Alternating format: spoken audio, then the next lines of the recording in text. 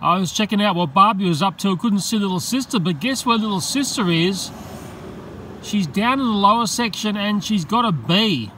Okay, that's a honey bee there, and Little Sister is on top there. She's not moving. I dare say she's feeding.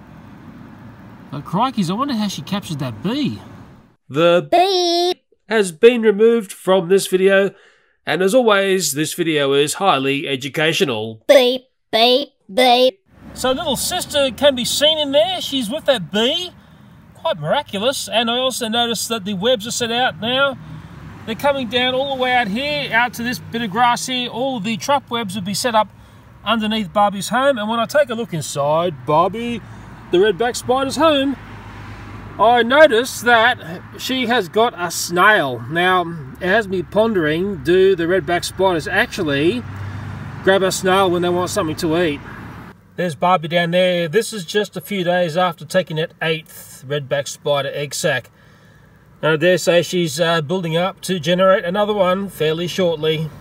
If you peek past the snail there, looking at that round circle, down below that is the bee and Little Sister having an amazing feed on a honeybee. Guess who's out with me? Mrs. Inquisitive. Well, there's never a boring time when you're looking at Barbie, the Redback Spider, and Little Sister. I'll get the lid back on here. It is night time, and maybe I'll go on to talk about what I'll be doing with the Redback Spider egg sacs that I've been collecting from Barbie. I've had many people ask, Leo, can you please do another spider tank? But I'd like to do something totally different. And hopefully that way we learn things along the way. Spider Tank 3 uses a very different way to stop the spiders from getting out through the gauze in the top. I've used a fridge mat, and that has been siliconed around the top there, so there's no little gaps or anywhere where small spiders can escape. It's a totally clean environment. There is no dirt on the ground and critters hiding in that dirt. There is a water bowl there, so there is moisture in this environment. On the structure inside, there are plenty of places for spiders to set up homes.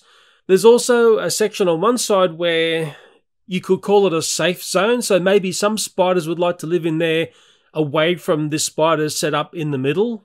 And in a very simple way, what this spider tank is about is putting in Barbie the Redback Spider's egg sacs that I've been collecting into the top there, and I've also found a black house spider egg sac, and that was a nest that was inside our house.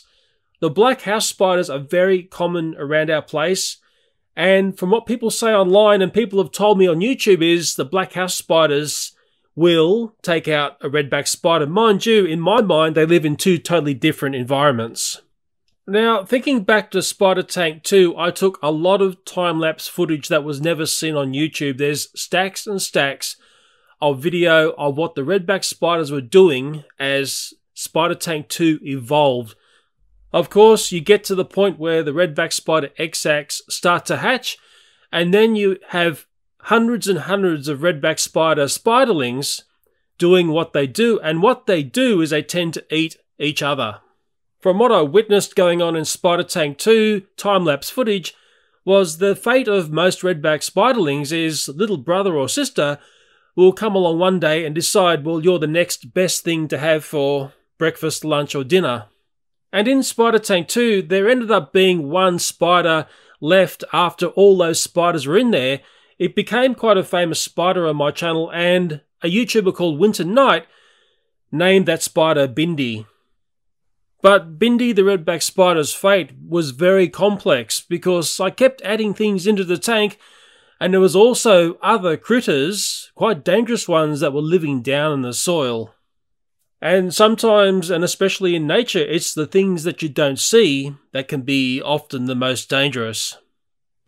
What I vividly remember from Spider Tank 1 and 2 is the spiderling phase is fairly short-lived. You're always vulnerable when you're a baby, and the trick is to eat something else around you and not be that baby for too long. I'm not sure whether natural selection plays out in the spider realm. When I was looking at Spider Tank 2, I would see one spiderling basically just almost jump on the one next to it and decide, well, that's the next meal for me. It was almost like witnessing random acts of unkindness. It wasn't to me like one spider was smarter or more evil than the one next to it. I think it's more about winning the lottery and a lot of chance and lucky things to happen for you to progress to be that adult spider. And I say that because you might be the most evil wired spider who's survived to a certain point, and then the next thing, a skink sees you and snap, you're gone, you're history, and then your smartness can't be passed on to the next brood of spiders. Anyway, I'm sure there's someone far, far smarter than me who's worked all that out. They've probably been given massive government grants to work out whether spiders are psychos. So anyway, Spider Tank 3, in theory, there'll be one spider left out of all of the spiderlings that will develop within this tank. And I don't think I'll be putting any food in here. It'll just be a spider feeding from another spider until there is one. Who knows, the spider tank may develop a couple of winning spiders, which will then develop the next generation of spiders through the young that they will develop. It's a complete unknown. It's an experiment I just want to see play out, from starting off a spider tank with only just the spider eggs and nothing else. Anyway, let's go back to Barbie and Little Sister the next morning after I saw Little Sister sucking on that bee. Well, I'm a curious sort of person. I dare say you may be curious as well. I just dropped my morning coffee here. It is the next morning. And I'm just going to see how Little Sister looks, if I can see her, after she was munching down on that bee. Always check the lid. And hopefully we'll see where she's up to in here. Well, I can tell you one thing. Little Sister is fast becoming Big Sister. She's much bigger than just a few days back. I'm always fearful Little Sister's just going to become Barbie the Redback Spider's dinner one night. That's the way these spiders work. And there's Little Sister. Well, look at that. She's going for it. Yeah, she's showing some very young flair. Go, Little Sister, go. You can certainly see the way Little Sister is wide, and that's how Little Sister's got to be this size. She's a very impressive young redback spider. It won't be long and she's going to be, well, quite large if she can survive the fangs of Barbie, the redback spider. I'm thinking of Barbie, she's right down the bottom there. I'll just see how she's going to go with a bit of tweezer action. Oh yeah, watch out. She would snaffle those tweezers in an instant. She's primed, ready for summer. And right now, we're only a few days away from the Equinox, which would be our true start of spring. Look at that. She thinks those tweezers are her next meal. Or maybe she remembers, hey, those tweezers stole my children. Mind you, I think redback spiders have got memories like goldfish. Maybe I'm wrong there. I'm sure someone in the audience will know. Oh, crikey, she's coming up this way. No, you don't, Barbie. You stay down there. I've always got to remember that if Barbie wants to, she can move with lightning speed up my tweezers onto my hand. As for the snail, okay, it's still there, but it's not in the web. It's now on the side of Barbie's and Little Sister's home. I don't think redback spiders feed on snails. I might be totally wrong there. I have not really caught Barbie feeding from a snail or a redback spider feeding from snails. I've often been near each other, but not feeding. Let me just put this lid back on here. We'll have a very quick look underneath Barbie and Little Sister's home down that way. Underneath Barbie and Little Sister's spider home, you can see the critters that they've been feeding on. I believe that's the beetle that I tried to give Barbie as a distraction when I was grabbing the egg sac.